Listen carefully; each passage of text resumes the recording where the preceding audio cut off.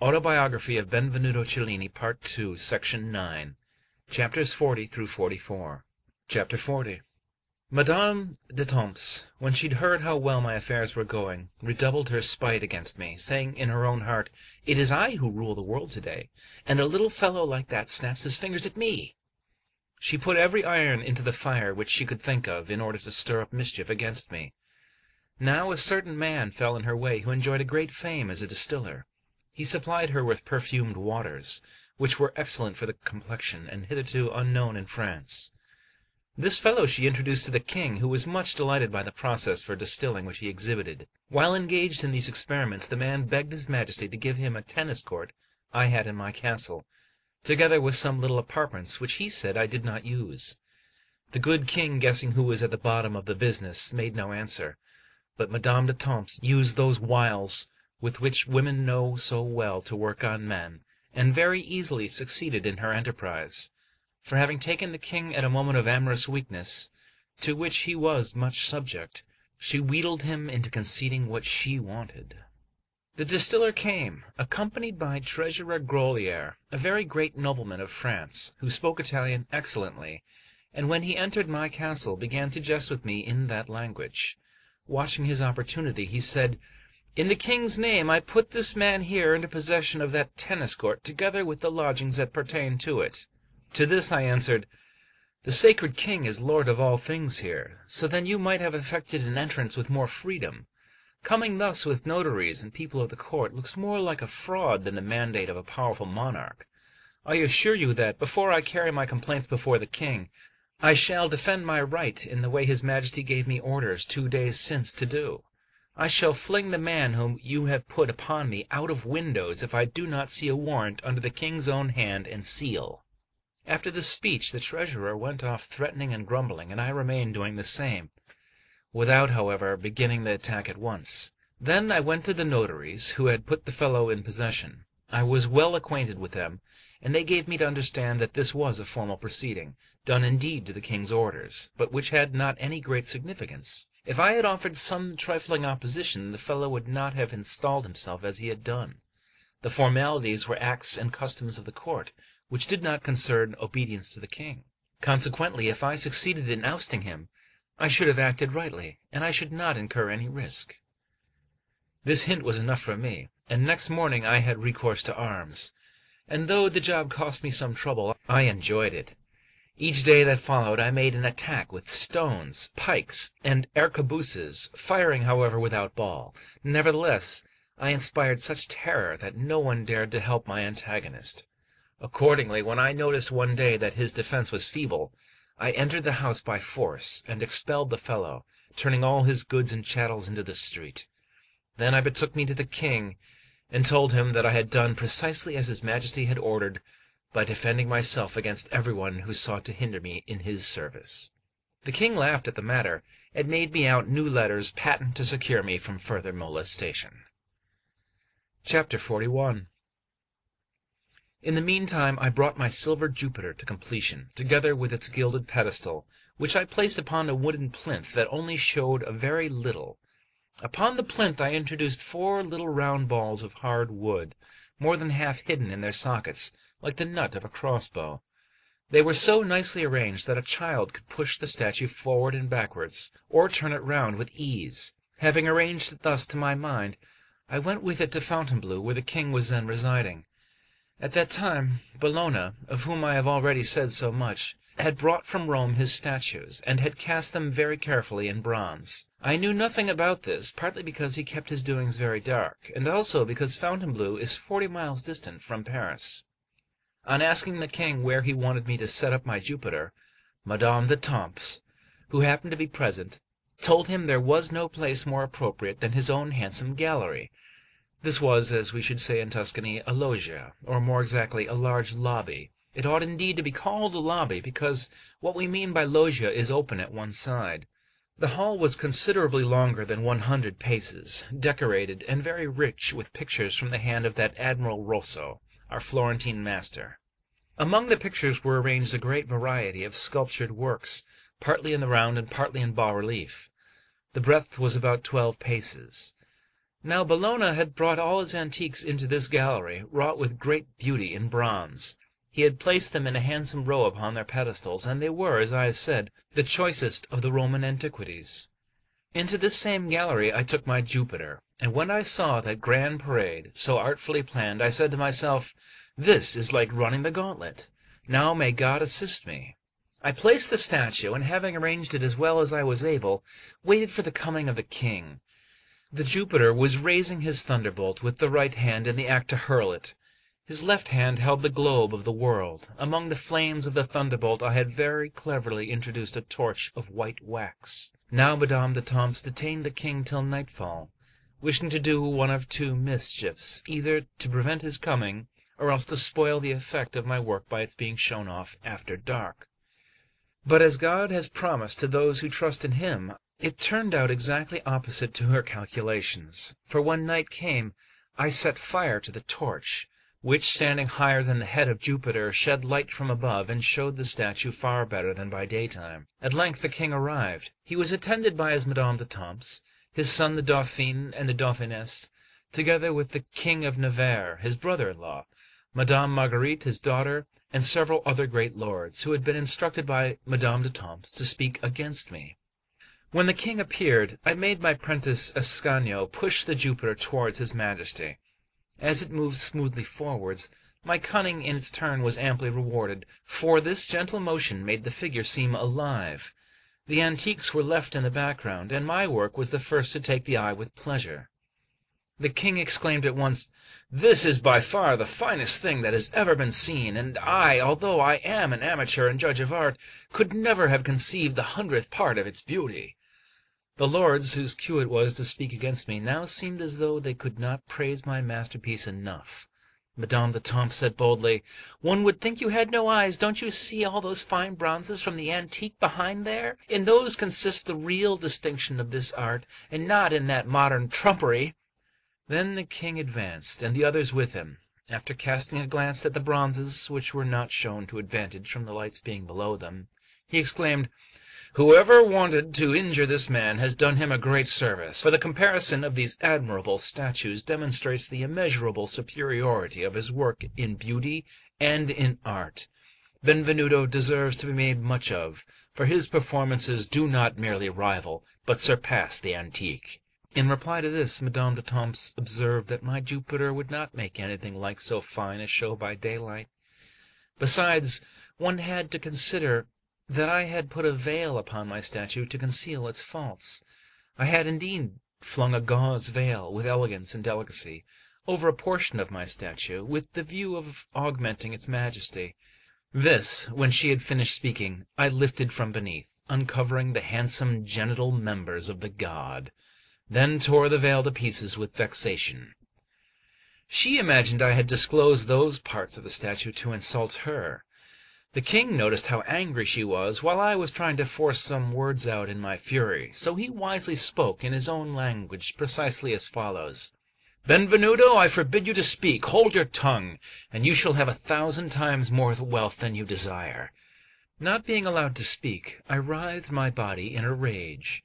This made her grumble with redoubled spite, and the king departed sooner than he would otherwise have done, calling aloud, however, to encourage me, "I have brought from Italy the greatest man who ever lived, endowed with all the talents."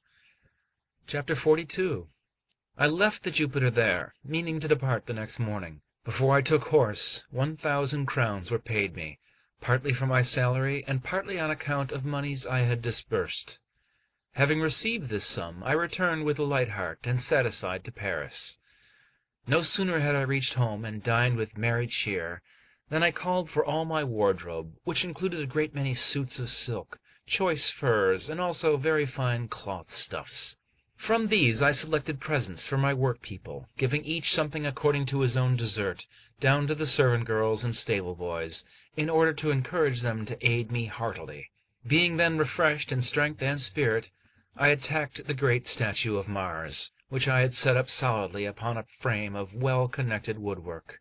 Over this there lay a crust of plaster, about the 1/8 of a cubit in thickness, carefully modelled for the flesh of the Colossus. Lastly, I prepared a great number of moulds in separate pieces to compose the figure, intending to dovetail them together in accordance with the rules of art, and this task involved no difficulty. I will not here omit to relate something which may serve to give a notion of the size of this great work, and as at the same time is highly comic. It must first be mentioned that I had forbidden all the men who lived at my cost to bring light women into my house or anywhere within the castle precincts. Upon this point of discipline I was extremely strict. Now my lad Ascanio loved a very handsome girl, who returned his passion. One day she gave her mother the slip and came to see Ascanio at night. Finding that she would not take her leave, and being driven to his wits' ends to conceal her, like a person of resources he hit at last upon the plan of installing her inside the statue. There, in the head itself, he made her up a place to sleep in. This lodging she occupied some time, and he used to bring her forth at whiles with secrecy at night. I, meanwhile, having brought this part of the Colossus almost to completion, left it alone, and indulged my vanity a bit by exposing it to sight. It could indeed be seen by more than half Paris. The neighbors, therefore, took to climbing their house roofs, and crowds came on purpose to enjoy the spectacle. Now there was a legend in the city that my castle had from olden times been haunted by a spirit, though I never noticed anything to confirm this belief, and folk in Paris called it popularly by the name of Limonio Boreal. The girl, while she sojourned in the statue's head, could not prevent some of her movements to and fro from being perceptible through its eye-holes. This made stupid people say that the ghost had got into the body of the figure, and was setting its eyes in motion, and its mouth, as though it were able to talk. Many of them went away in terror. Others, more incredulous, came to observe the phenomenon, and when they were unable to deny the flashing of the statue's eyes, they too declared their credence in a spirit, not guessing that there was a spirit in there, and sound young flesh to boot. Chapter 43. All this while I was engaged in putting my door together, with its several appurtenances.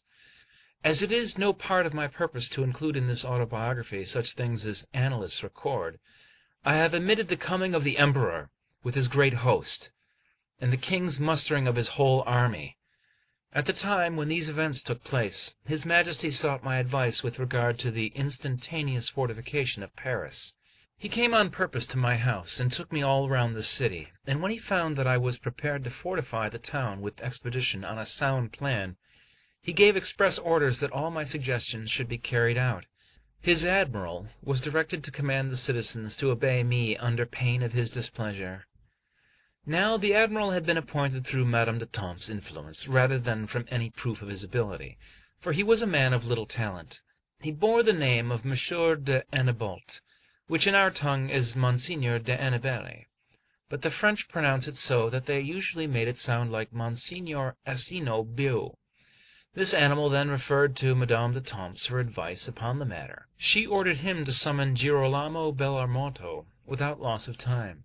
He was an engineer from Siena, at that time in Dieppe, which is rather more than a day's journey distant from the capital. He came at once, and set the work of fortification going on a very tedious method, which made me throw the job up. If the Emperor had pushed forward at this time, he might easily have taken Paris.